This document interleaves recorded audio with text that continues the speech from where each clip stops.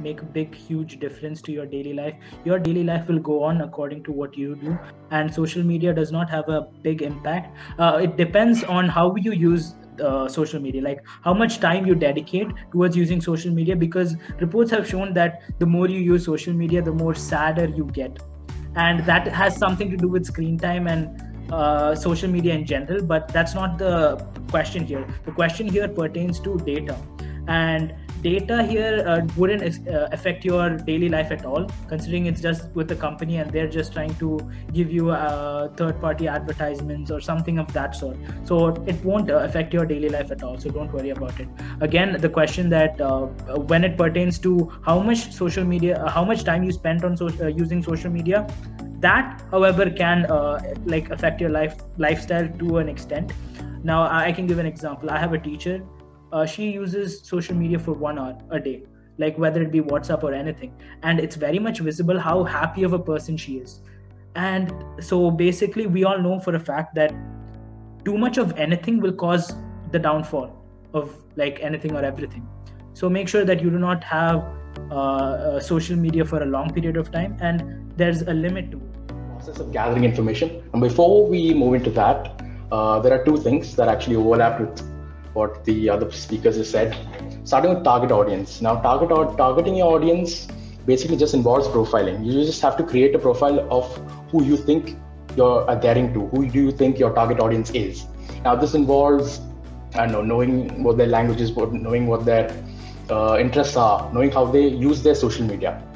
This helps you to cater to the kind of material that they are more enthralled to, more attracted to, and will help you tailor your message and your content respectively.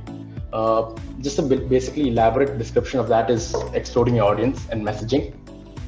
Messaging is basically, to put it in very simple terms, in layman's terms, it would be just what is it about what you write, what is it about your pieces, what is it about whatever it is that you're writing draws you to the reader. Something special, something unique, or just maybe the way in which you're writing. So it's very important to understand why, because as you write a lot of pieces, it happens with a lot of people that you get lost in your own pieces, and if to keep reinventing yourself, keep refreshing. For that, it's very important to know who you're adhering to. First marketing strategy will be following a trend. Following a trend is quite, in order to follow a trend, you need to keep certain things in mind. You need to know what is happening around. You need to know what the new things are in the social media market scene. So for example, if you go on any of the hashtags, or if you go on Twitter, or if you go on Instagram Explore page, you can see what the people are doing. So accordingly, you have to manage and adapt what they are doing to your need, because what is fresh, what is happening currently will be what is required. You have to put out content that people like to see instead of what you want to put. So you have to follow that trend. You have to follow how things are happening, how the hashtags are used, or how influencers are using influencers are using reels, for example, on Instagram, or how influencers are using Facebook Live, or how the live stream is done. So you have to check that. You have to have a bit of research. You have to have that sort of mindset, and you have to constantly keep on updating yourself. I think that's something that many of us fail to do. Once we know what a trend is, we forget to update ourselves. This is probably the easiest part of design, that is the most prominent part of design that everyone can think of when I mention graphic design or art. You're thinking of colors, you're thinking of paint. Like I said, everything has some significance, right? Everything on a page is meant to have some purpose. It holds something. So let me just give you an example, and we'll do a bit of an experiment. So you can see here, there's text. It says, "I am sorry." It's white text. It's a bit of a serious font. It's the same one I've used, but in general, it's a bit of a serious or professional font with a black background. Next slide here, we have "I'm sorry," a bit of a different, it's written differently, but it's still ultimately the same text. It's red on a light gray or white background. If I asked you to complete these sentences, you would, instinctively, what I think of when I read this is, okay, so I am sorry, maybe it could be for your loss, or I am sorry, and in some sort of remorseful way, simply because of the color. while this it's a bit more red. So it's, you know, I would relate it to something related to passion, like maybe some kid knocked over a glass, or he kicked the football into a window and he's apologizing. That's what this reminds me of. And this is the color psychology. I mentioned this briefly when I was speaking about color. Now, the question is, how do we market ourselves? What to do when you want to start to think like a marketer? Now, I'll teach you what is a mindset of a marketer. The very first thing that a marketer tries to achieve is set their goals or set what they want to achieve. Now, understanding the purpose why you want to promote yourself and why you have to do this is very important. Let's take a very easy example of our education. Now, education for me, it is scoring good marks in school. That's why I usually study. And we should all have a purpose to strive. Otherwise, when we facing hurdles in our way, we will not be clear why we are doing it, and we'll be depressed or not have the aim to finish our goal. So the first thing you have to do is set your goals. Be clear of what you want to achieve. Basically, you should know what a frame is, right? A video is essentially a bunch of pictures, right? And each picture is called a frame. And the frame rate is the number of pictures that you see in 1 second, right? Now, the higher the frame rate, the more smooth your video will be. So as you can see here, the 15 FPS one, FPS means frames per second. 15 FPS one is like really choppy. We really don't want that. The 120 FPS one is really smooth, but we don't need that buttery smooth video for most things that we do. 60 frames per second is pretty nice. It's really smooth and it doesn't take up that much file size as well. But 60 frames per second is usually kept for things like game streams or game recordings and things like that. So most of the things that we do and record are usually recorded in 30 FPS, right? And I think most cinema frame rates are 24 FPS. That actually dates back to when the older projectors could display only 24 frames in 1 second, but they've stuck with that. Nowadays, you may see movies coming out with like higher frame rates, but these three terms, we'll get to know the next few terms in Premiere. I'm going to first talk about voice and tone. Look at the picture I've displayed. It's Thor. He's building the Mjolnir, and isn't it called? This is the Mjolnir? No, it's not the first one. Yeah, I assume. Okay. So he's holding the Mjolnir, and then he's holding it up. He's wielding lightning, and now there's one picture. The person who put a lot of thought behind this picture. There's a sense of tone, and there's a sense of voice. There's a sense of authority that we're portraying the character in. There's a sense of personality that we're giving him with the hammer and then the color of the sky and where he's standing and the lighting. Everything gives a certain sense of voice and a sense of tone to the picture. But this is all plain and simple when you're talking about a picture.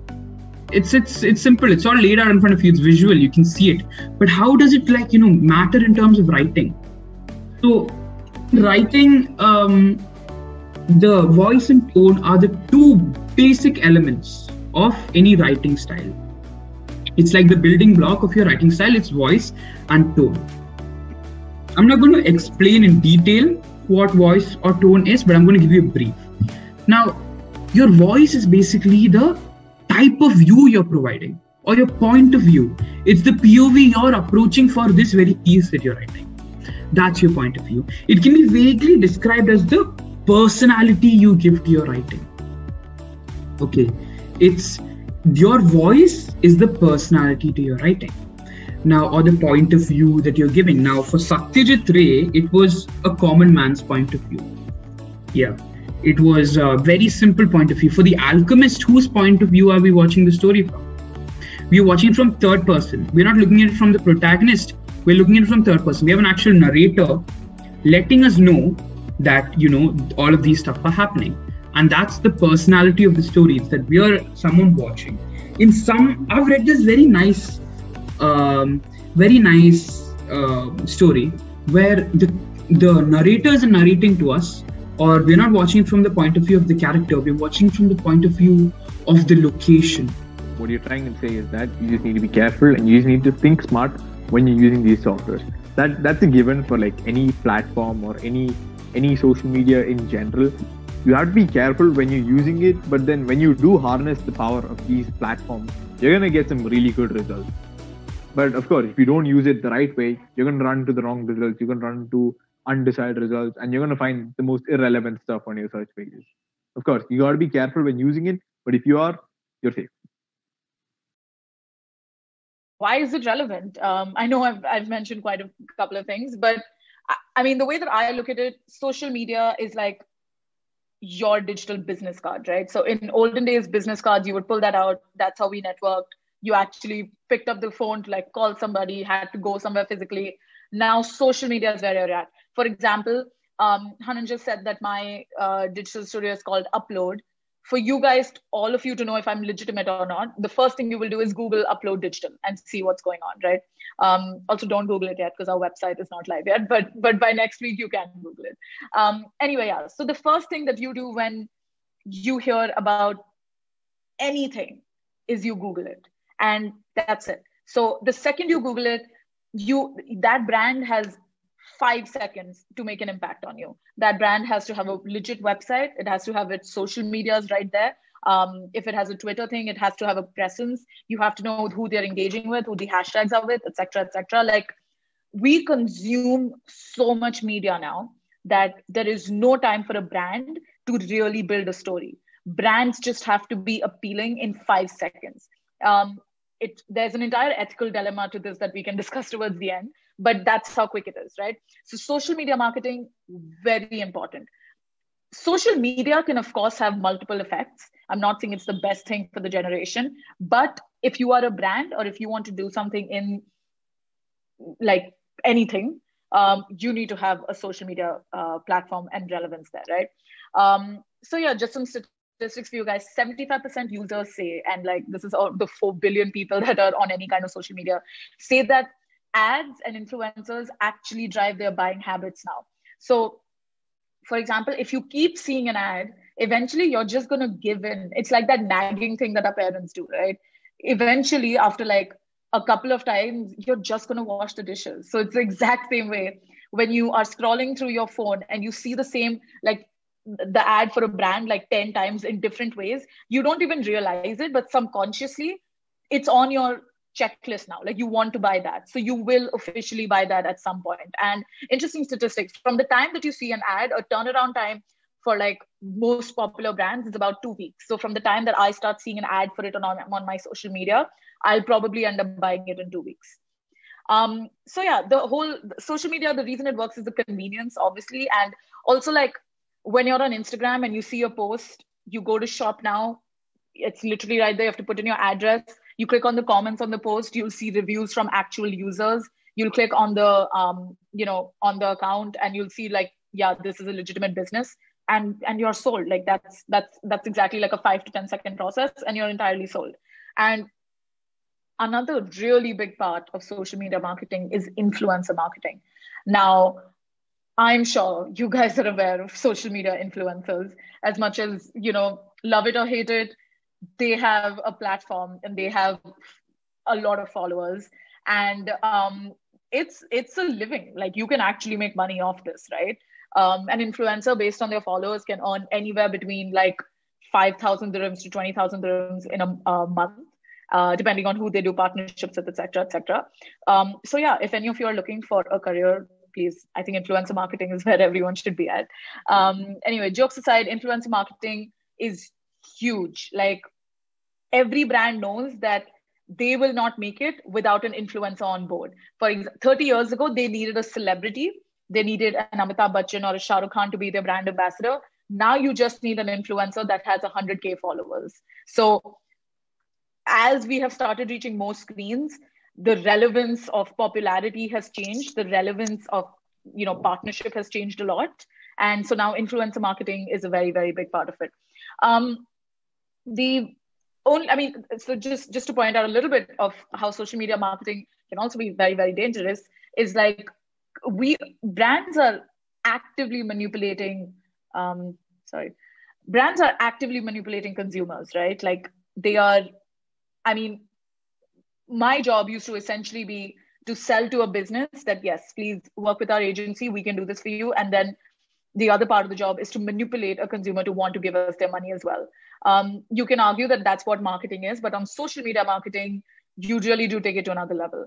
So it is sometimes there is an ethical debate about how relevant or not relevant social media marketing should be allowed to be.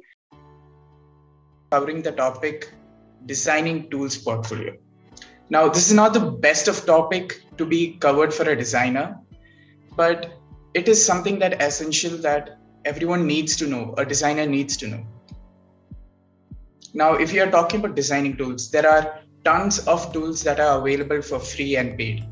Now, we are aware with most of them.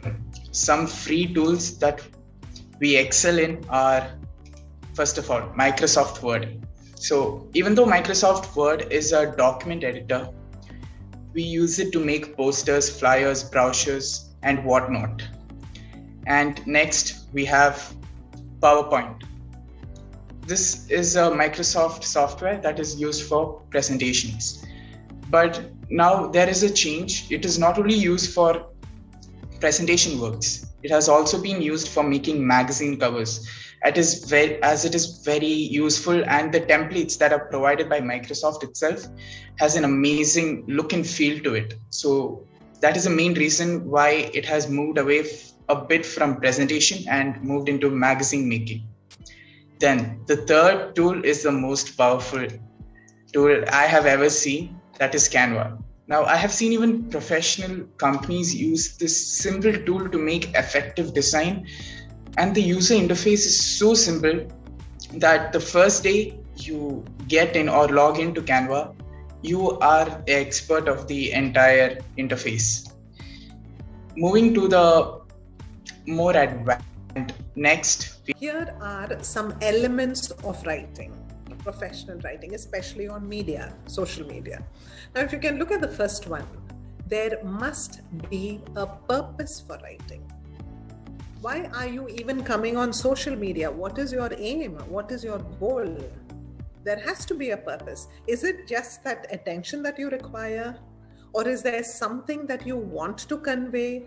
Is it something that you want to persuade people about? All right? Or is there something that you are desperately intending to convey? So here, when we're talking about purpose, remember there are three important purposes. One is to inform. I want to inform somebody about something that's happening around, or I want to persuade somebody or the audience to believe what I'm trying to convey. And the most important thing is building a trust and relationship.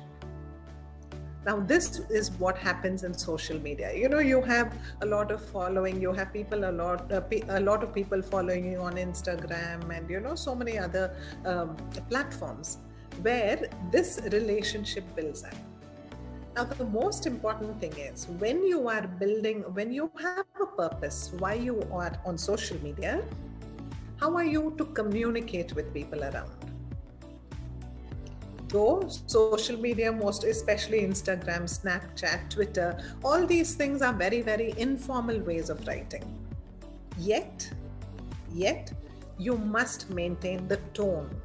And the tone that is required to maintain is you must be extremely professional in the way you write. You must be respectful, not emotional. Being respectful and not emotional, and you must remain formal in spite of saying that there are various platforms that are informal in the way they communicate with one another, yet you must maintain that decorum. All right. And the third most important thing is your audience. your audience with whom you are connecting. It could be your colleagues, it could be your employers, your employees, or your clients, your students, whoever you are communicating with. They become your audience. And what is very important, boys, is there is this beautiful link between purpose and audience. If you know who you are targeting, who is your target audience, then automatically your purpose of communication will also narrow down to a particular thing. Now, when I speak about audience,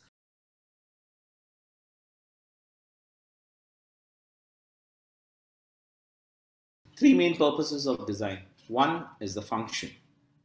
Is the design that I do, does it bring about, is there a functionality to it? Does it communicate what I'm told to communicate, or what the product is supposed to be maintained to communicate? And the last aspect of it is the aesthetics, the look, the feel. And we just talked about the feel good, the color, the visual, the appeal in terms of, if it's a TV ad, the music, the talk, if there is a conversation. So all these aspects are important essentials for design. And what are the 6 basic elements? Next is size. Size is very important, like how Mr. Biju said, hierarchy. That is what is size. You need to understand what is important, which one needs more highlight. So if I'm going to break the layout into 3 pieces, I have an image, I have a headline, and I have a body copy. Body copy is basically subtext, basically a little bit of content that is going to go on a poster. I cannot put my body content on top, my headline below, and visual in between. That doesn't make a good layout. So size, in terms of the headline, will be bold and big on top. Then you have the visual, or the visual on top of the visual, you have the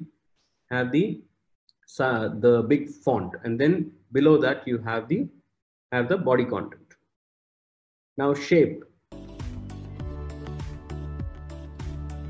If the audience or if the community recommends something to you, and they won't do it via email or suggestion box, they just comment it below your pictures, below your tweets, below your videos. They'll do it right there, and then you have to, even if you so what companies mistake do is they read all the comments and they work on that, but they never really reply to those. So the consumer never knows that have they seen it or have they not, are they working on it. So what I highly encourage doing is, whenever you have the time, or whenever you have your own social media account, go through the comments as much as possible. Listen to what the people are saying and reply. Replying is the most important part of this. If you are not replying and just working on it on your own, the consumers might not know that what is going on. Alright, next one is tagging and hashtags. So obviously we know the most popular way to get around online is using hashtags. Now again, using hashtags differ from person to person, from post to post, from event to event. And in that, the next point is very much important: identify your audience. Now, what do you mean by identify your audience? Those are wonderful answers. And when it comes to social media, different platforms have different uses. So all of the answers you gave, some platforms are better in some of them and some are not. So just to get a bit more specific with that, I'm going to discuss a couple of them. So for example, Instagram is like the hotspot for socializing, if I want to say it that way, because there's a lot of pictures, videos, and the whole DM feature of it. It's well, compared to places like Twitter at least, and Facebook, which is now dying, at least among the Gen Z people. Instagram is great for making friends, but of late, as people are being more socially active, it's also becoming a great place for spreading infographics, for spreading awareness and mobilizing causes, running pages for organizations, school and university clubs. So if I wanted to talk about its relevance with content creation, I'd say it's not too less words, not too many words, but like a medium amount, but the design really matters. And now it has reels as well. So a mini TikTok with an Instagram is also a thing. But all in all, Instagram is kind of an all-rounder app almost, although it does miss out certain things, which I'll get to in a while. So